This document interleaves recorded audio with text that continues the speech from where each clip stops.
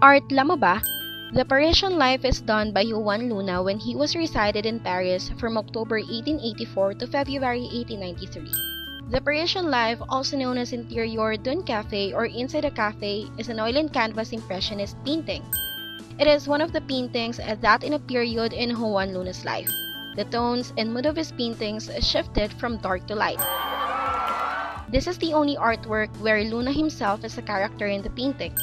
Now, let's find out more about this great artist. Juan Luna Inovicio was born on October 23, 1857 at Batok, Ilocos Norte. Luna was a Filipino painter, sculptor, and a political activist of the Philippine Evolution in the late 19th century, and he became one of the first recognized Philippine artists.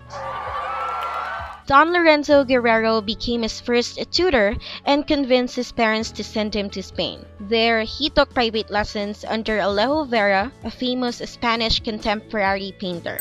Alejo Vera took Luna to Rome, wherein he was exposed to the immortal works of the Renaissance masters. His masterpiece was launched in the World's Fair's St. Louis Exposition in the United States and won a silver medal. Ariston Bautista Lin, one of the characters in the painting, was the original owner of the Parisian life. Later on, the GSIS Museum bought it at Christie's auction in Hong Kong at the price of $870,000. Currently, the Parisian life is located at the Philippine National Museum of Fine Art.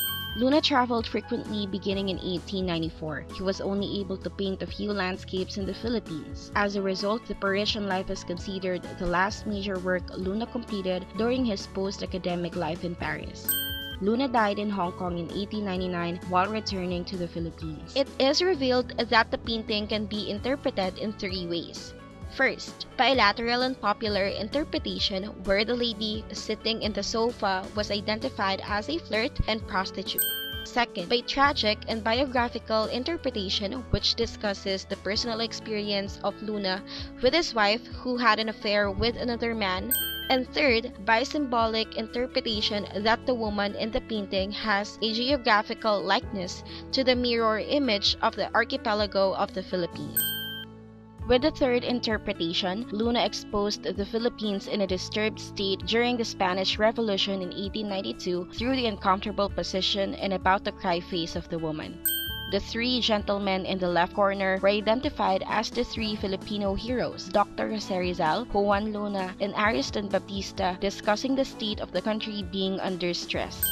The coat and hat at the couch symbolizes a Western lifestyle, particularly identifying the people of Spain, while the levels of beers in the table were also interpreted on how the Spaniards take advantage of the country. And the newspaper pointing at the back of the woman tells how the Philippines was inspired by the French Revolution. Now, the Parisian life continues to reveal mysteries in the modern period. I hope you learned something today. Thank you for listening.